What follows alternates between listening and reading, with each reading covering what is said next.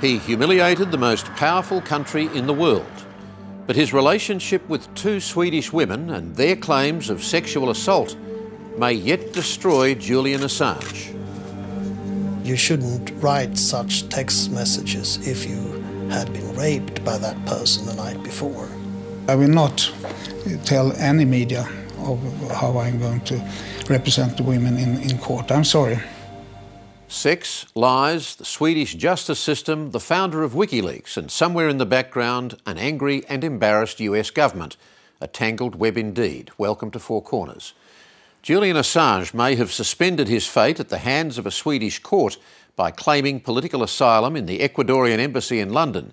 But the Swedes are not going away anytime soon, nor are the British police, who are waiting to arrest him and extradite him to Stockholm the minute he attempts to leave his temporary sanctuary.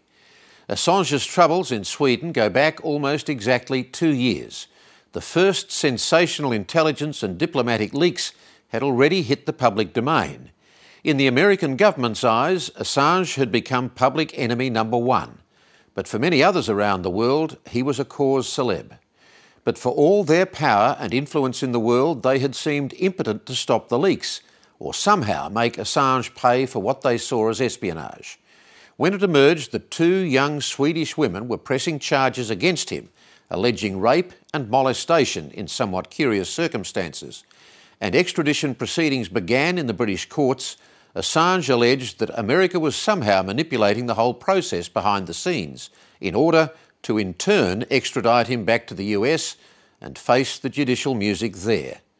On the assumption that Assange can't stay in his Ecuadorian diplomatic sanctuary forever, and while we await the outcome of that standoff, Four Corners has gone back to Sweden, where the drama began, to pin down what actually happened there and take a closer look at the inconsistencies in the various versions of events. Here is Andrew Fowler's report.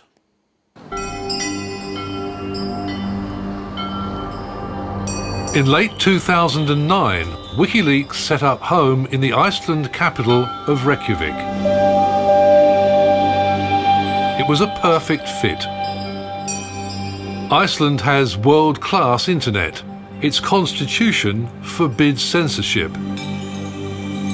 Julian Assange was made welcome. It was here that Assange received the first leaked cable of the now famous Cablegate documents. It centred on the US Embassy in Reykjavik. Birgitta Jonsdottir, an Icelandic MP, was working with Wikileaks. She received an invitation to a cocktail party at the embassy. Cocktail parties are mind-numbingly boring, and I only go if I have a reason. So I actually decided, I thought it was sort of funny, and I'm a bit of a prankster sometimes. So I decided it would be quite funny for me to go with one of the Wikileaks people to the embassy. She invited Julian Assange, but on the day of the cocktail party, she couldn't find him. Birgitta Jonsdottir decided not to go, but Assange did. In a moment of monumental chutzpah, Julian Assange inveigled his way into the cocktail party here at the US Embassy.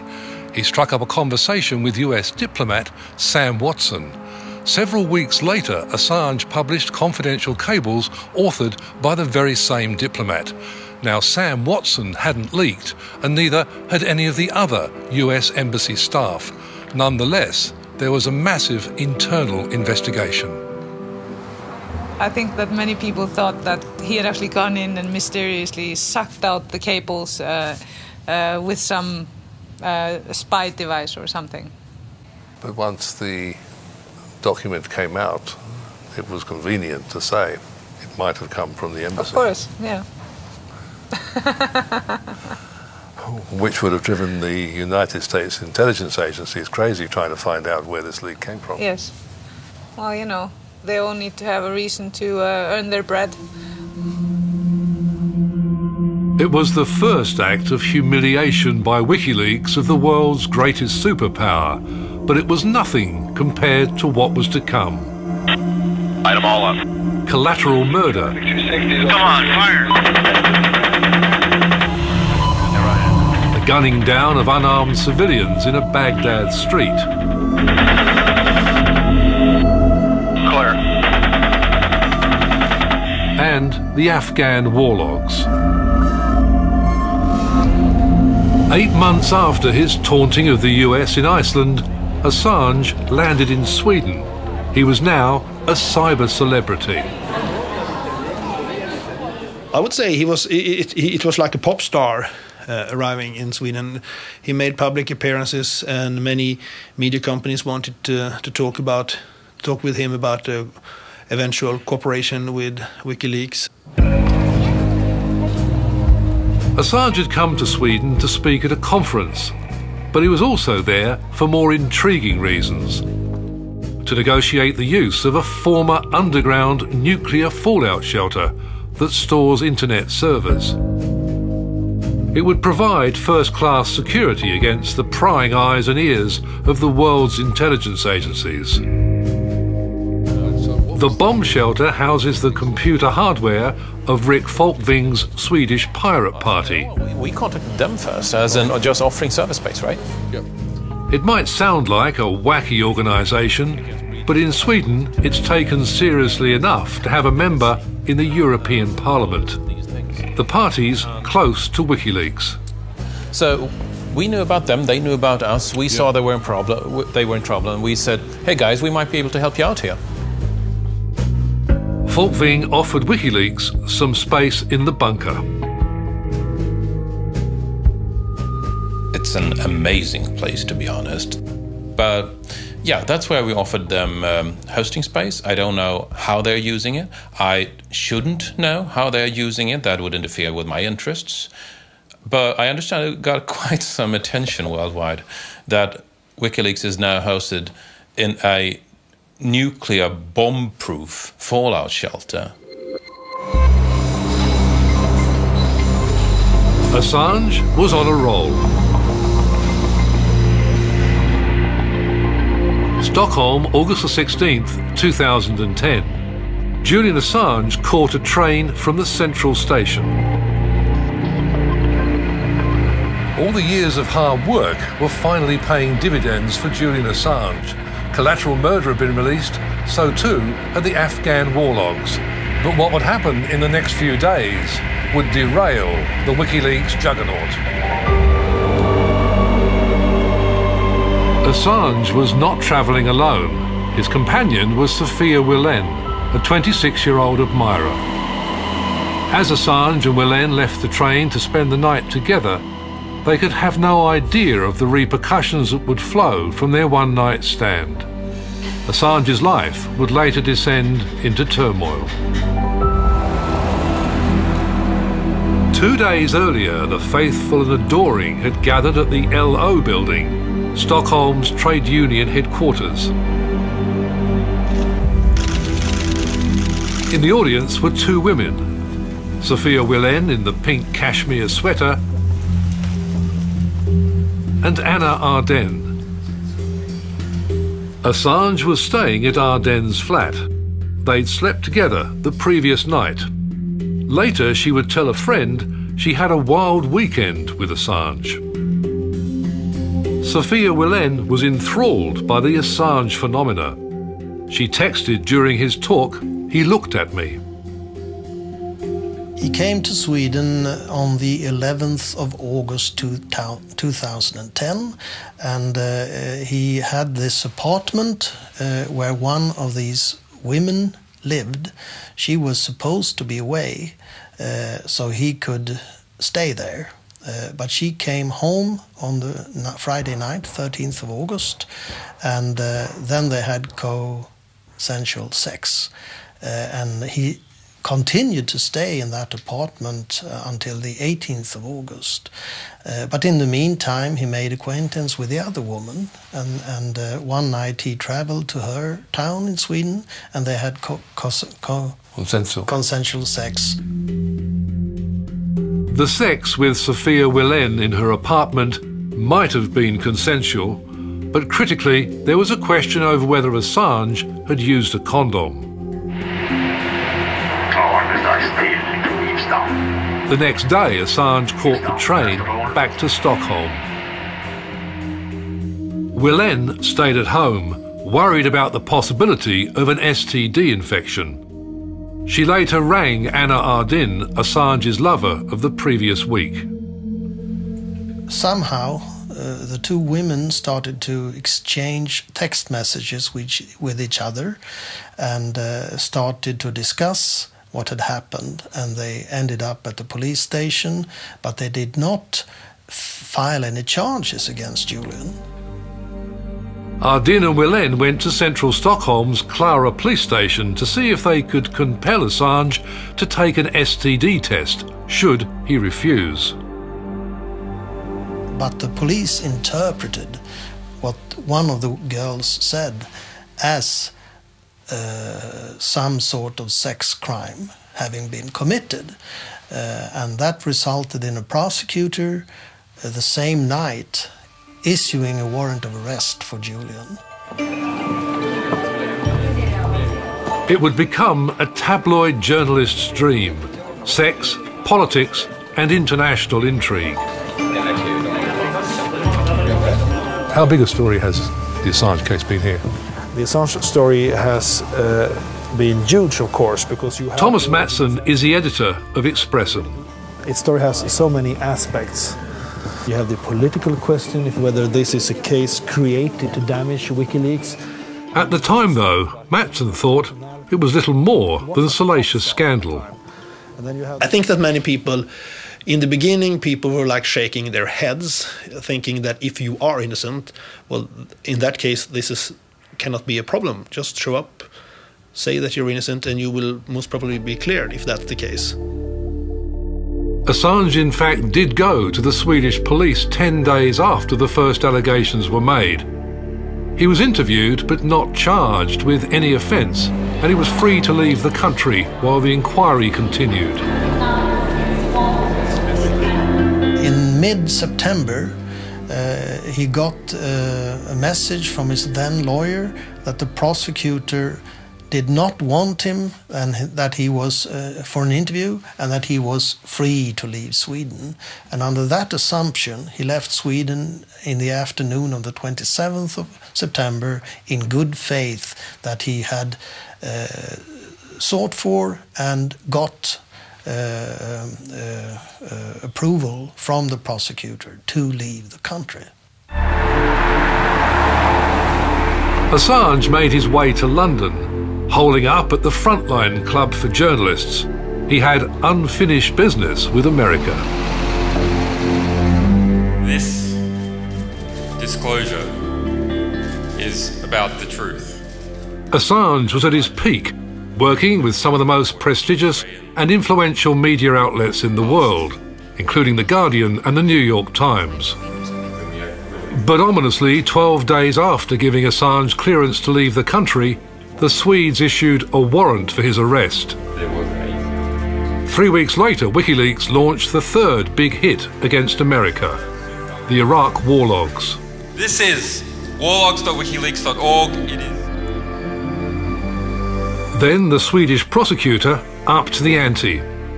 With Assange now working on the release of the biggest and most sensitive case of US cables yet, Sweden issued an Interpol red notice for his arrest.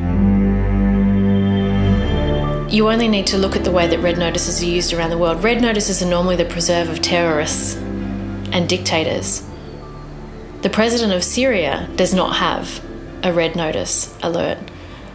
Gaddafi in Libya, at the same time Julian's arrest warrant was issued, was not subject to a red notice, but an orange notice. It was incredibly unusual that a red notice would be sought for an allegation of this kind. The timing of the red notice could not have been worse. US Army soldier Bradley Manning had allegedly leaked more than 250,000 classified documents, and Julian Assange was anxious to get them out. They became known as Cablegate. There are so many thousands of stories that have come from that and have influenced elections and have been involved in the course of revolutions. The United States strongly condemns the illegal disclosure of classified information. It puts people's lives in danger, threatens our national security, and undermines our efforts to work with other countries to solve shared problems. An outraged Washington set up a crack team of Pentagon investigators to take on WikiLeaks. It even launched a legally questionable financial blockade to starve WikiLeaks of funds. For America, Cablegate was the final straw. Some even wanted Assange dead. This guy's a traitor, a treasonist, and he has broken every law of the United States. The guy ought to be, and I'm not for the death penalty, so if I'm not for the death penalty, I only want to do it, illegally shoot the son of a Well, what about it? This little punk, now I stand up for Obama. Obama, if you're listening today, you should take this guy out, have the CIA take him out. And assess. If Assange was looking for support from home, he didn't get it. You know, I absolutely condemn the placement of this information on the WikiLeaks website. It's a grossly irresponsible thing to do and an illegal thing to do. The then Attorney General threatened to revoke his Australian passport. It was only because the federal police believed that Assange's passport was the best way to track him that he kept it. Well, the Prime Minister and the Attorney General are US lackeys. I mean, it's as simple as that. They had a whole of government task force involving every intelligence agency and the Australian Federal Police and the Department of Defence and him trying to work out how to deal with WikiLeaks and me personally. Though the task force found that Assange had broken no law, his more immediate worry was that his extradition to Sweden would be a back door to onward extradition to the United States. For more than 500 days, Julian Assange and his legal team fought his extradition through the magistrates' courts, to the High Court and on to the Supreme Court, the most powerful court in the land. But on June the 14th, Julian Assange lost his final appeal. The Supreme Court ruled he'd have to be extradited. 5 days later, Assange fled to the Ecuadorian embassy in London. Hello. Last month, we managed a brief phone call from a London hotel with Assange in the embassy.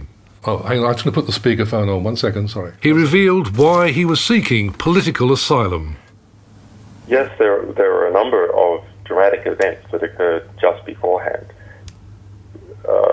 First of all, the Swedish government publicly announced that it would detain me without charge in prison under severe conditions. On the same evening, the UK government security contractors that maintain the electronic manacle around my leg turned up unannounced at 10:30 p.m. And insisted on fitting another manacle to my leg, saying that this was part of routine maintenance, which did not sound to be credible. Assange sensed the net was tightening around him. Then the next day, the Crown Prosecution Service, acting, we believe, on behalf of the Swedish government, requested that the 14 days that I had to apply to the European Court of Human Rights be reduced to 0. Assange is safe all the time he remains inside the embassy, but once he steps out, it's almost certain he'll be arrested and extradited to Sweden. The minute he hits Swedish soil, he will be arrested. He will be brought to a custody jail. He will be kept there in isolation for 4 days. He can only meet with me and my co-lawyer. On the 4th day, he will be brought into a courtroom in handcuffs in front of a custody judge, and they will decide whether he will be kept in custody up until the final court case is tried, or if he will be released. I will try to get him released, of course, but at least 4 days in Sweden, in Swedish prison, we can't avoid that. At the heart of the matter is whether the Swedish judicial authorities will treat him fairly.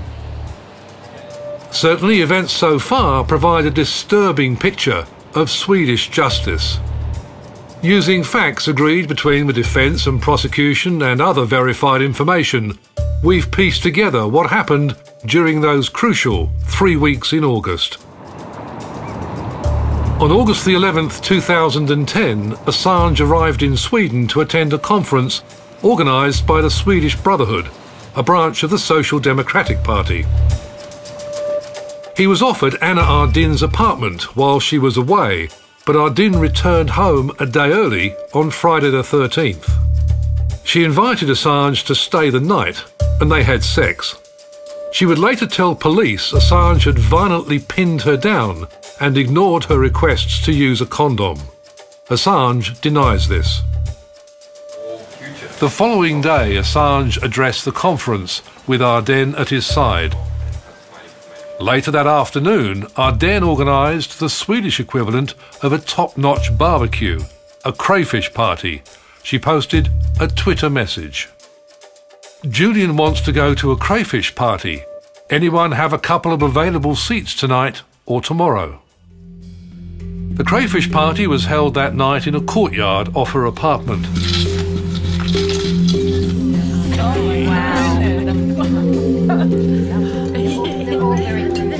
It went on until the early hours of the morning. Ardin tweeted at 2 a.m. Sitting outdoors at 2 o'clock and hardly freezing with the world's coolest, smartest people. It's amazing. A guest at the party would later tell Swedish police the event was a very hearty evening. When he offered to put Assange up at his apartment, Ardin replied, "He can stay with me."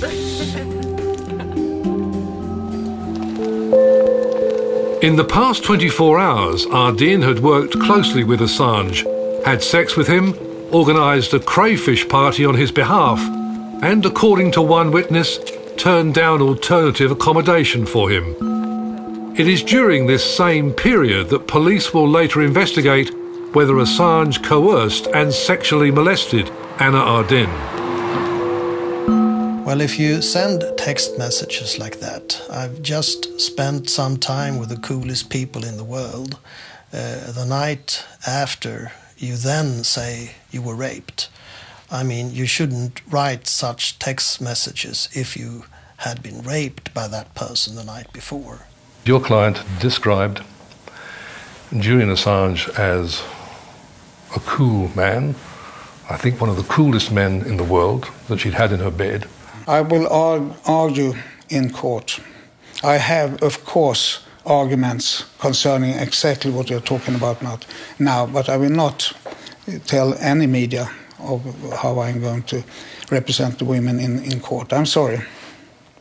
But can you see how that looks as though... Yes, of course I can. I can tell. It looks as though they are, in fact, setting him up for this. I'm quite aware of that. Sunday, August the 15th, the next day, Assange attended a dinner party at Stockholm's Glenfiddich restaurant, organised by Pirate Party founder Rick Folkving. I think a lot of people at the table had meatballs. I think Julia might have been one of them. Now, Swedish meatballs, that's a little bit like mom's apple pie in Sweden. As in, you can call my wife ugly, you can kick my dog, but the instant you say something bad about my mother's meatballs, I'm going to take it personal. Also at the dinner was Anna Ardin. So just to get this straight, Julian Assange arrived with Anna Ardin and he left with Anna Ardin? Yep. What was their behaviour like towards each other?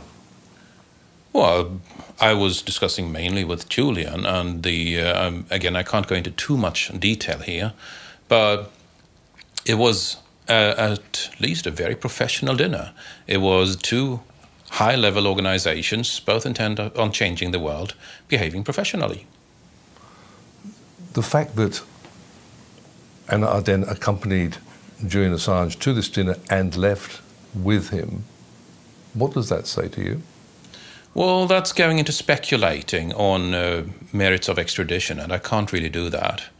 I think You're presenting an objective fact, as did I, and if people want to read something into that, that's obviously ripe for doing so, but I can't spell it out. Four Corners has obtained a photograph lodged with police investigators from that evening. Anna Ardern is on the left. Afterwards, Assange would again spend the night at her apartment.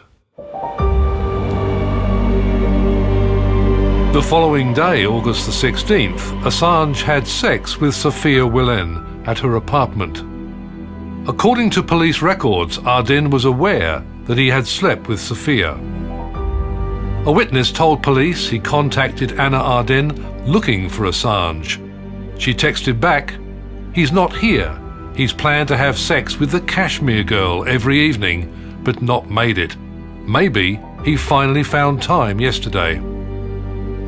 That same day, the witness asked Ardern, "Is it cool he's living there? Do you want, for me to fix something else?" According to the witness, she replied, "He doesn't like sleep at nights, so that's a bit difficult. So he has a bit of a difficulty taking care of his hygiene, but it's okay, he lives with me. It's no problem." 3 days later, on August the 20th, Wilén, accompanied by Ardern, went to the Klara police station in central Stockholm to seek advice about whether Assange could be forced to take an STD test. Ardern had gone along primarily to support Wilén. Sometime during Wilén's questioning, the police announced to Ardern and Wilén that Assange was to be arrested and questioned about possible rape and molestation. Wilén became so distraught she refused to give any more testimony and refused to sign what had already been taken down. The circumstances leading up to the issue of the arrest warrant gave cause for grave concern for Julian about the procedures that were adopted in the investigation. We have to remember that when the announcement was put out that he would be subject to a warrant, one of the complainants was upset by that and later said that she felt railroaded by the police. Well, what happened was that the duty prosecutor got a phone call from the police, and the duty prosecutor decided that he should be arrested. And what happened? He was arrested in his absence, but they never got in contact with him. But he was arrested in his absence. That's a technical thing in Swedish law, yeah. The prosecutor's office might not have contacted Assange, but within hours they let the whole of Sweden know what was going on, leaking to the Expressen tabloid the statements of Ardern and Wilén. The newspaper front page read, "Assange hunted for rape in Sweden." Julian wakes up the following morning to read the newspapers to hear that he's wanted for double rape and is absolutely shocked. Two of our reporters had information about Julian Assange, and we also had a confirmation from the prosecutor which confirmed on record that there was a police investigation against Julian Assange. It was now the case took a strange twist. Within 24 hours, a more senior prosecutor dismissed the rape allegations, leaving only the lesser accusation of molestation. Assange willingly went to the police on August the 30th and made a statement. During the interview, he expressed his fears that anything he said would end up in the tabloid newspaper Expressen. The interviewing police officer said, "I'm not going to leak anything." The interview was leaked. Why did you leak his name to a tabloid paper? How can you drop the case and reopen the case, and how can you not say that he waited for 5 weeks in Sweden voluntarily to participate in the investigation? Why do you have to arrest him? Why do you have to keep him in handcuffs? Why can't you conduct this in a proper manner? The rest of the world sees it, but Sweden unfortunately does not. It's perhaps understandable that Assange had doubts he'd receive fair treatment from the Swedish authorities. On September the 15th, the prosecutor told Assange he was permitted to leave Sweden. Assange, back in England, would later offer to return within a month. The Swedish authorities said, too late. A second warrant had already been issued for his arrest. He says that he left the country and then was prepared to come back at any time. Is that your understanding? Well, I don't believe that. He says that he was prepared to come back in October, but the prosecutor wanted him back earlier. I don't know. I don't believe he wanted to. He wanted to come freely back to Sweden. I don't think so. Can you understand that the Australian people may not understand how somebody can be accused in their absence when they haven't even been interviewed, then have that rape case dropped, the arrest warrant removed, and then have it reinstituted all in the space of a few days? Yeah, I can very well understand the confusion, and that is very difficult to understand, well, exactly how it works. Well, you call it confusing. It may be slightly more than that. Well, that's the way it works here in Sweden, so, well, but I can understand the confusion, definitely. Assange, still hunkered down in the London embassy, has no doubt what his fate will be if he's extradited. If I was suddenly taken to Sweden, I would not be in a position to apply for political asylum in relation to the United States. It would be the end of the road. I would just be taken from one jail to another. The US has said specifically, the US ambassador to London said they would wait to see what happened in Sweden. And so we are very concerned about the prospect that once matters are resolved in Sweden, there will be an extradition request from there, and he will not be able to travel home to Australia and will have to fight extradition in the Swedish courts. The US ambassador to Australia suggests that Washington isn't interested in the Swedish extradition. It's not something that the U.S. cares about, it's not interested in it, hasn't been involved in it, and frankly, if he's in Sweden, there's a less robust extradition relationship than there is between the U.S. and the U.K. So I think it's one of those narratives that has been made up. There's nothing to it. That's diplomatic speak. That doesn't mean anything. Their last statement 3 days ago by their spokesperson in Boyd says we are continuing our investigation of WikiLeaks. So you can't accept those words. Michael Ratner, Assange's New York lawyer, believes there's an easy solution to the issue. If they flatly said, we will not prosecute Julian Assange, that would be a very different kind of statement. And my view is they should say that.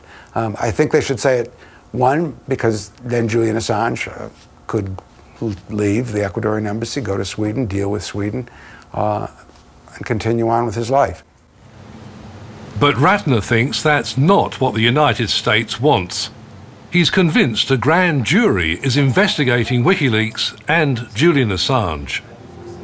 Four Corners has obtained a copy of a subpoena from a grand jury, which is examining evidence for possible charges relating to conspiracy to communicate or transmit national defence information, and obtaining information protected from disclosure from national defence.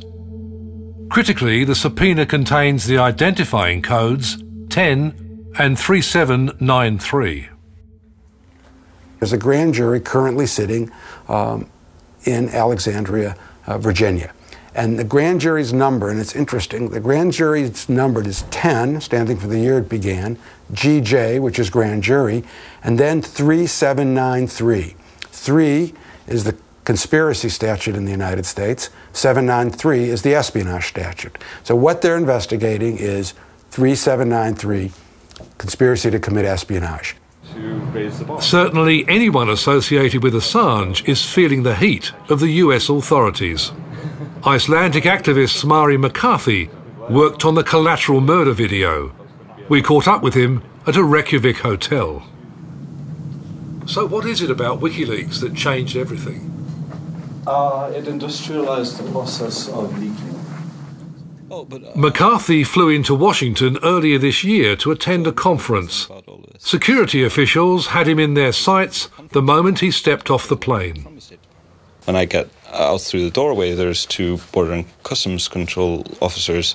One of them takes a look at my passport, says, yes, this is the guy, and they walk with me away. McCarthy was questioned for several minutes about the reason for his trip before the border guards got to the point. And then about, in the last couple of minutes, they say, well, we're actually asking you these questions because we know you're affiliated with Wikileaks. And I say, well, I was, but I'm no longer. And they ask, so you're not in contact with Julian Assange? And I say, no, I have no contact with Julian. They're like, oh, okay. And basically let me out. I'm on my way. But it wasn't the last McCarthy would see of the FBI. After the conference, McCarthy had a drink with friends before heading to the Washington Metro. He missed the last train. As he walked out of the archive station, 2 men confronted him. 2 guys come up to me and address me by name and say they're FBI agents and would like to ask me some questions. And I say to them, well, I've had some beers and I don't have a lawyer, so no, I'm not going to answer any questions. They nevertheless give me a piece of paper with a phone number and an email address. This was not a business card, this was a piece of paper. This was just a kind of card file thing that was handwritten. And the email address was not at fbi.gov, as you would expect from FBI agents. Just why they wouldn't give an FBI email address puzzled McCarthy. And they say, well, they contain our full names. And I say, well, is that a problem? Well, we're afraid that if we give you our full names, then there will be retaliation against us personally from Anonymous. The 2 men seemed worried he might be a member of the cyber hacker group Anonymous, which had worked with Wikileaks. And I say, who the hell do you think I am? I mean, I'm not like the Grand Master of Anonymous. There's no, I don't even know anybody in Anonymous, right? McCarthy's experience could be dismissed as an oddity, but in the back streets of Paris we found someone with a very similar story. Jeremy Zimmerman heads up an internet activist group. He's a WikiLeaks supporter. I'm a friend with Julian. I think he's a very intelligent and very witty person, and I enjoy very much the conversations we have together. Earlier this year, as he prepared to board a plane at Washington's Dulles Airport, 2 men approached him about his involvement with WikiLeaks. They didn't show any badge. So I didn't ask for one, but I saw their colleague maintaining the gate of the plane open. So I thought you don't do that with a university library card. So I thought. So you thought they must be FBI? I thought they must be FBI. And actually, the agent questioning me was a caricature of FBI agent, with a large Joe, short hair, tight suit. And he said, well, your name was mentioned in a criminal investigation for conspiracy involving lots of people. And so which case he was referring to? It's the grand jury in Virginia. And so I asked him, thinking aloud, if I understand correctly, either I talk to you or I take full responsibility for my actions in front of a judge during a fair trial. And this is where he replied immediately, have you ever been arrested? Have you ever been to jail? In an obvious attempt to intimidate me. What do you think they were trying to achieve? Maybe it was to turn me into an informant, to try to get information from Julian or whatever. I don't know. I will never know, probably.